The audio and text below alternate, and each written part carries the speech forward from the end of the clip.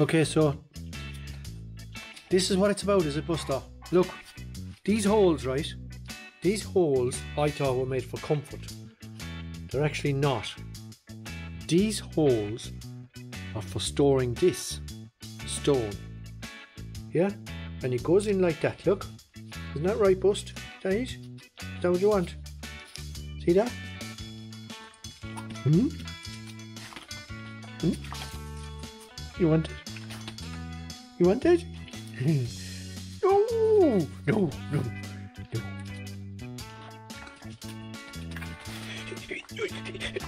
No.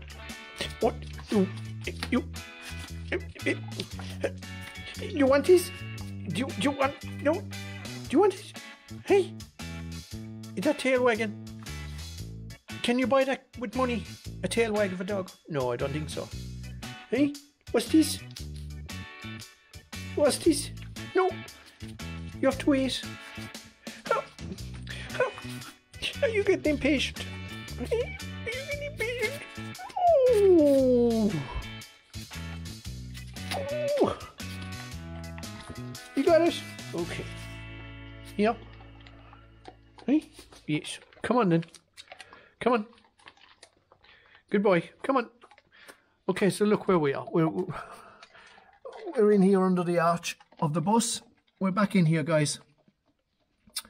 That was a little introduction as to how many of us is actually in around this wheel arch and what it takes to get it done. Now, go on then. Okay. Welcome back, guys. So, yeah, am I glad I got this little camera, because there's no way three of us, that's me, a big DSLR camera and Buster in around a wheel tub. This just wouldn't be possible. So yeah, I've got my little camera here and we're going to get on and we're going to paint. Well, we're going to protect, first of all. Paint is much later, but we're going to protect all this metal from rusting out again in the future. So we're going to put crust on first, and that's going to eat away all this rust. Now there is no rust to eat away because I've cleaned it all up. As you can see, a little shine on it there. So what we're going to do is we're going to put some crust on there, brush it all in and let it dry. It doesn't need a second coat. And then we'll paint it with Galvafried, which means, well, that's it really. And then we're going to start putting the pieces back together again. And we're going to start building up this bottom of the bulge panel area. Hi guys, so here's the little piece that you would have seen in the last video that we made. And there was a lot of questions as regards where does it go and what's it for and what's it all about.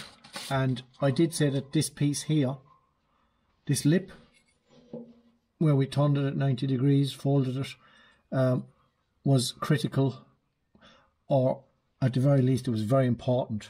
So now we're going to offer it up. This is the bulge panel, this is the bottom of the bulge panel. I've mentioned it enough times, so this is pretty much where it goes, right? So it'll be a small little bit of fettling to get it in perfect position. But there you can see now that, yeah, now it'll have to be pushed in and pushed out here and there as we go and tack it, because it's going to move when you tack things. Once something gets tacked, it positions itself. It gets pulled in directions, you know, that are untold until you actually put that tack down there. But critically, this is where I wanted to show you. This is the fold, right here, and this is in line with, you know, manufacture. It comes out here. I did mention it in the earlier videos. So it kicks out, this piece kicks out here. And that was the idea of the 90 degrees. Now that matches up with this and here. So basically what we have here now is, this is the closing in of it. And what we'll be doing now is, which needs to be done also, is make a little piece that goes in here with a fold on it, again 90 degrees, a little fold, and it's like a blanking plate that goes here. Right, and that's it. just goes to there. This has got to be chamfered off a little bit, but that's the lay of the land as regards this closing piece. Also, I explained in the final bits of the last video, I said to you that I was going to cut the top hat and just it'll go along here, and it'll get seam welded all the way along and cleaned back.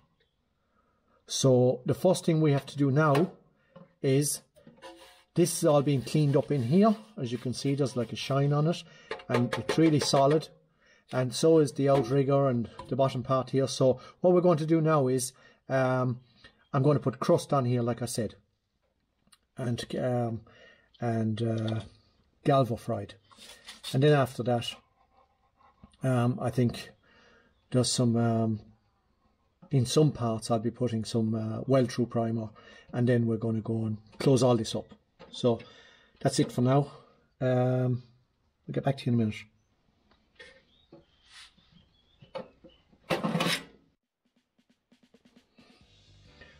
Okay guys, I've got a little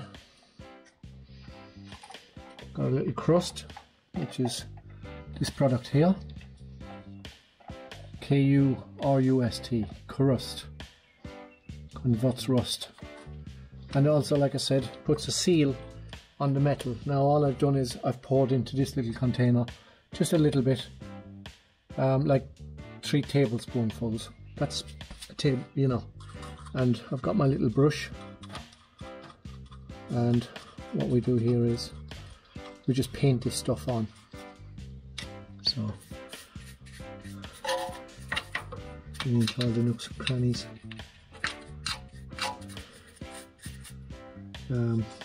Yeah, I've been using this stuff. You only need a small bit, it's got really good coverage. As you can see now. And the secret with this is not to mix it. You know, not to use the brush back into the bottle type of thing. Put it out into a little container, like I said, about 3 or 4 tablespoonfuls, just a small amount. And ideally with a small little brush like this as well, so you can be accurate about where you want to put it.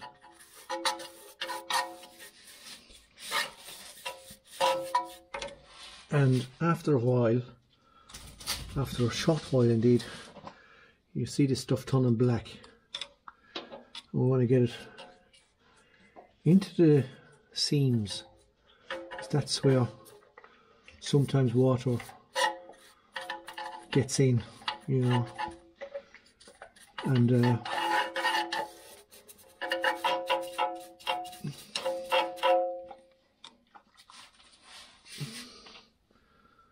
just make sure that it gets in where it needs to be, because this will neutralize the rust. And that seal is very important, because that seal stops rust in the future.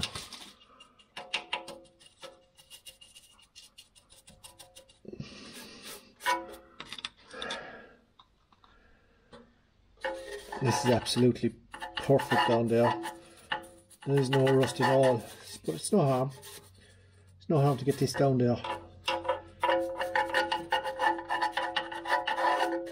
Let me protect it even more. Yeah. We want them to last, don't we? We want them to stay around.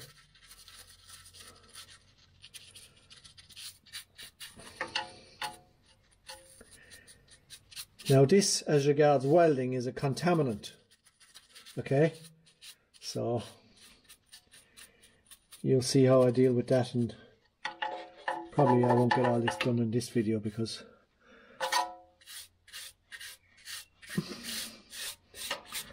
and for any of you that have watched any of my videos so far and you haven't maybe given it a like or subscribed to the channel, now is a good time while I'm painting this. You know what this is going to be like, so just nip down there on your phone or whatever and click the like if you like it, and if you've enjoyed the content thus far. And also, you might like to subscribe and stay with us on this project and see it done in completion. And there's a whole pile of other things, the welding tips and tricks, etc, etc. But yeah, for some people, you know, they don't, and then they may never get back to it again, and for whatever reason, you know, whatever your reasons. Sometimes just like you just watch something. I've done it. I've just watched something and I think, geez, where was that, or who was that, or what was that about? That, you know, that'd be interesting. And sometimes it's gone and you don't get back there again. Or so if you've just found it by chance or whatever, yeah, give us a like, click to subscribe. It doesn't cost anything, nothing at all. Maybe if learning to weld or get tips and tricks on how to restore your VW or any classic car for that matter, they're all the same. There's no real difference. The metal rots out, right? And that's basically why it's a restoration. Yeah. There's no more to be said on it, really.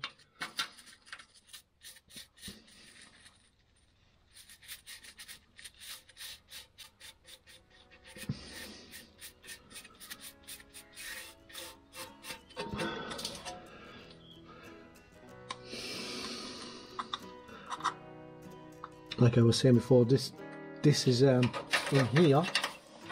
This guy, that's your rail, that your bottom of your sliding door. It's your sliding door rail. Now all of these areas in here, they were never painted from the factory. Yeah, they had like from what I can gather, was like a kind of a coating on them, all right. Maybe it could have been zinc or whatever, but they were never, you know, obviously they weren't painted because they were all. But now it's not. This is the time now to flood this area with crust, and I'll also be putting another product on. It's Galvafride. Yeah, I've mentioned it already, I think. I'm putting Galvafride on as well.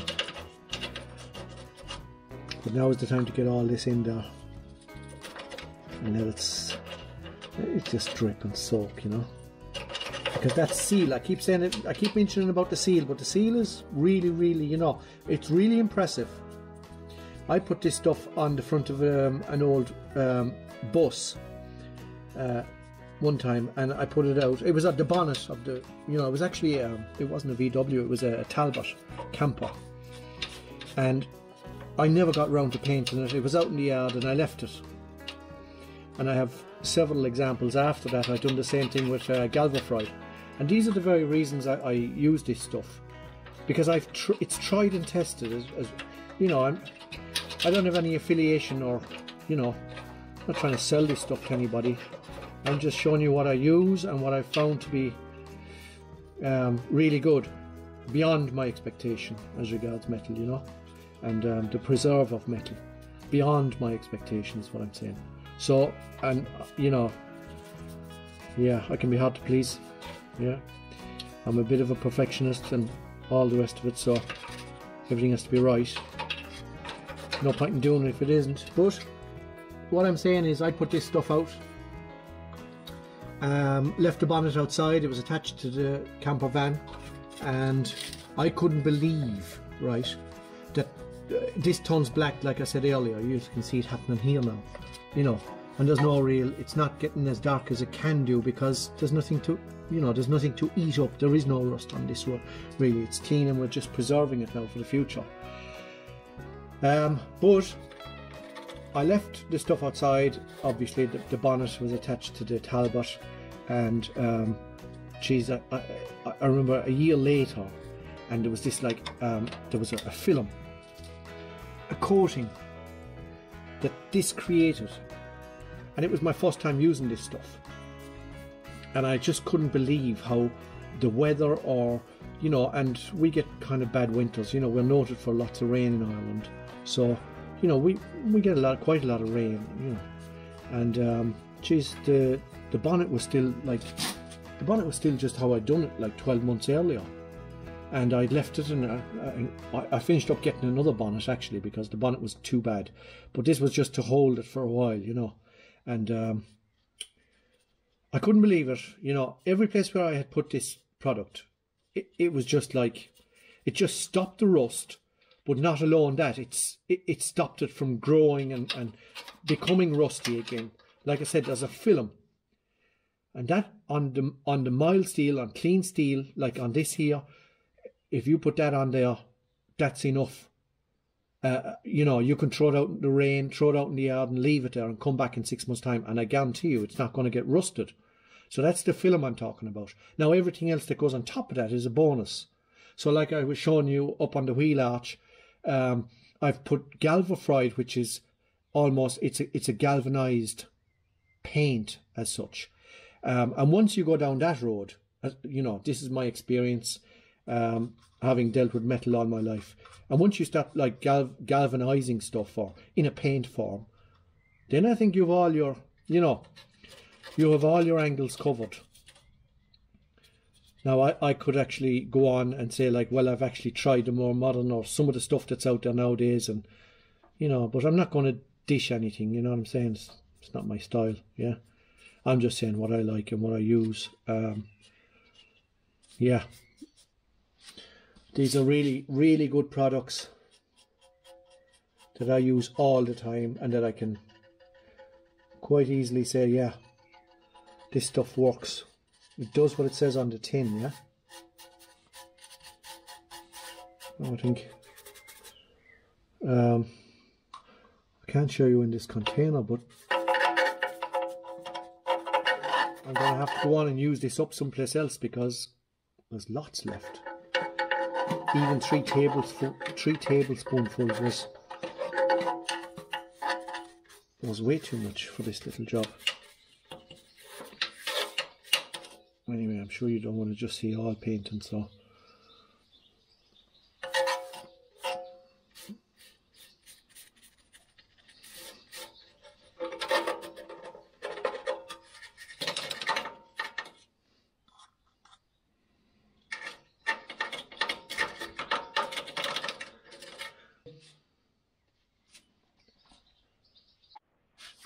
okay. So a while has passed, obviously, guys, and before I go with the Galvafried, I'm going to take some measurements now and just basically cut up what I need. So we have that top hat that I showed you, and that's probably the furthest away point right over there. So if we measure that, we've got, I'm going to go to millimeters, so 360 millimeters. I'm going to cut it 360, and then I'm just going to take it down a little bit afterwards for snug fitting. So I'm getting 360 at the longest point. Okay, so I'll go off and get that cut.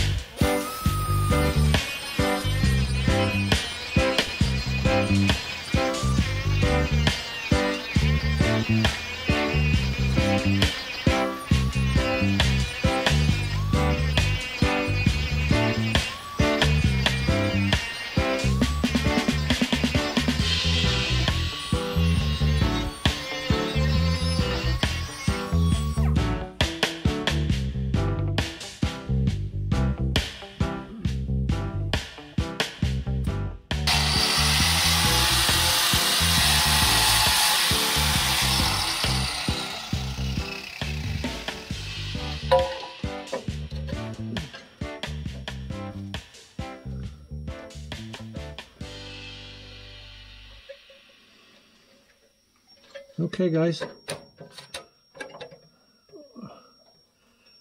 just fettling and making sure that this is going to be an okay fit.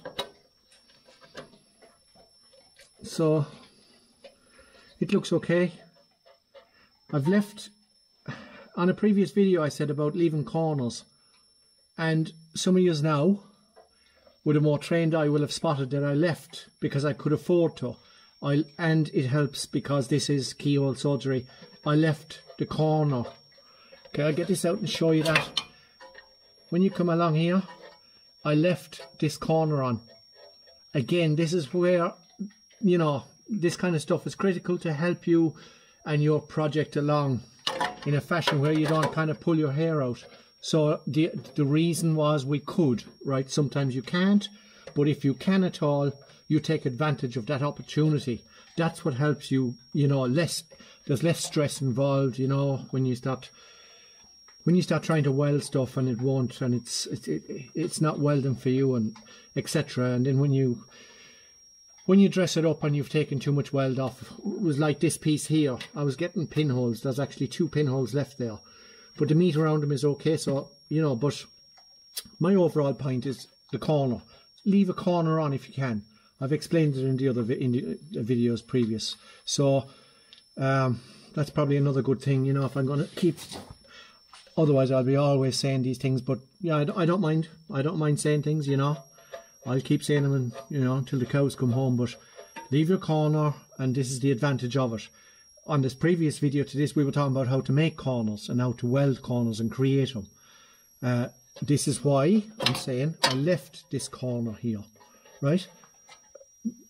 Because I could leave it here because the condition of it was okay. But and it would make it more difficult for us because we'd have had to be kind of welding, and I would have had to cut out more of the floor, the cargo floor, to create that corner, if you know what I'm trying to say, because I would have been doing it from out here, you see. It's still possible to do this if the top is good, but I've explained enough about that in the last video. I'm not going to go back into that, all the different things. It's all about, you know, a lot of it is about weighing up the situation before you go cutting. And I'm a firm believer as well also, guys, with projects. There's no point in going around the bus with a cut-off wheel, you guys call it, or cutting disc, I call it. And just cutting off everything. Number one, you're weakening the whole main structure. I definitely don't agree with it. You know, it's the wrong way to go about it. It's a nice job, yeah, cut everything off, blah de blah. You know, you're losing rigidity, you're losing everything. You don't do it that way. You take on one repair at the beginning. You take on one repair at a time and get that done, and then move on to the next one. And also, like I said in that very famous video now, where to look for rust before buying a Vanagon or a T25, etc., is what I do is I start at the front. Start at the front, which I've done there. You can see the cab floor is done now, and there's a little bit I might add it to this video to show you underneath and how I'm going to dress that up. It needed a shoulder welding in. Yeah, so I like to talk when I'm working as well sometimes, and then other times I'm completely switched off and don't want to say anything. As you follow along, you get to know what I'm like, but I'm never cranky, right? Or I try not to be.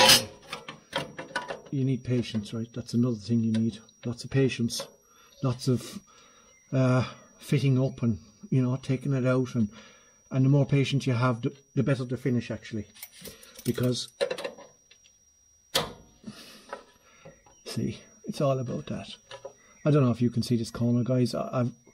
Like I said at the beginning, there's 3 of us in here under this wheel arch. There's me, there's the camera, which is you guys, and then there's Buster, and he's all over me.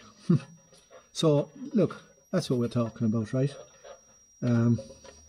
I've got to put Galvafried inside all around at the back before I go any further with this. So I may even just leave that till the next video. I'm not sure yet. We'll see how the clock is going.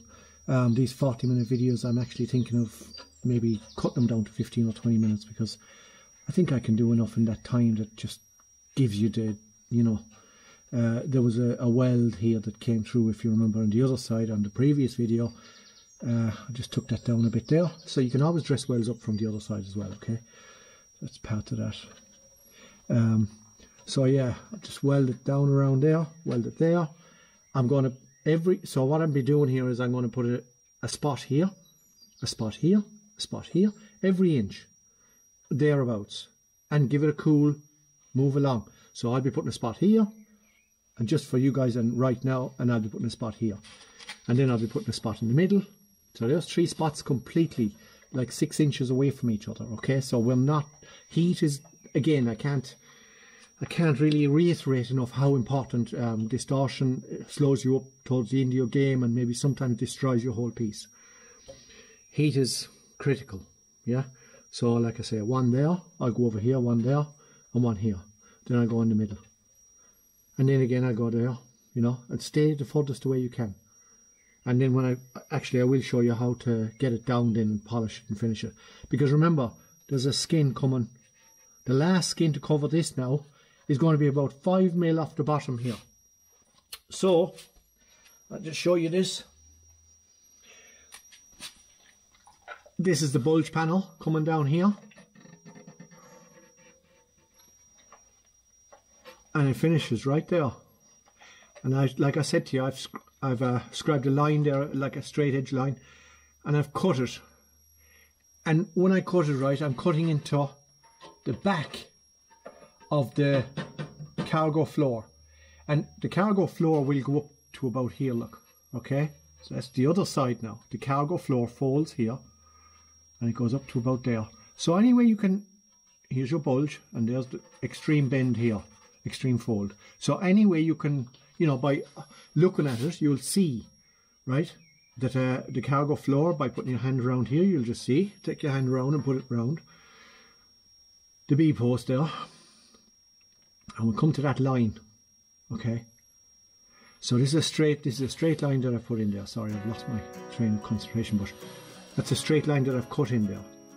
And you could go higher, you could go up to even here with your straight line, you know. So,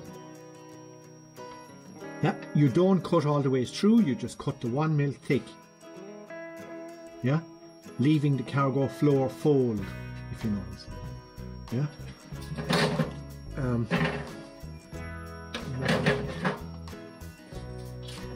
See, so you can see the height of that there, and where the holes are for the spot welding. And when we put that in there, see, look, it's up to here, see. So that's it now, look. There's some good information there for anybody wanting to do this. That's really good. You know, you can see it clearly, yeah? The cargo floor folds and goes all the ways up to there. So anyway you can cut, if you can, like, off of here, cut a straight line, get a ruler or whatever, make it as straight as you can. The next skin that'll be coming on here, guys, is just a piece of, a long piece, and it'll be coming to like there. So that'll be roughly, cut that piece, it'll be a piece 50 mil or so, all the ways along here, and it'll be plug welded like that. And apart from the plug weld, that's factory finish, and it'll be coming to about there, look. And that'll be the finish of this one, yeah.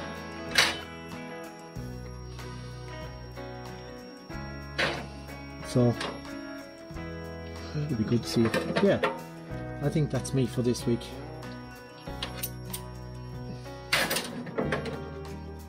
So if I keep going, this thing will be 40 minutes long again. Yeah, that was the thing I saw as well. It's like people that view these videos, I don't know nowadays how people view videos, but it's like it's about 4 or 5 minutes in total of what the actual video is 45 minutes long. So and apparently that's, I've been speaking to other people, and that's the kind of stats that come back from YouTube, you know, just the viewing time. And for any of you that didn't know that or can't be bothered with the analytics and all that, it's like, yeah, videos, I don't know how people watch videos that are 40 minutes long and how you guys get anything from it if you're not. But anyway, I'm not dictating to anybody to, you know, how you want to watch a video or whatever. But it's just that if I watch the video like that, I'm sure I'd be missing stuff and I'd have to be going back in and out, in, etc. So that's a little idea I have. I'm just going to keep them like, you know, and just continue on like this, you know, that you can see where I'm going with it. And there's been no sparks on this one, but like I said, I don't know whether I'm going to keep going with this or, yeah, make it a 40-minute video, or maybe a 20-minute video is enough. Okay, we'll continue anyway.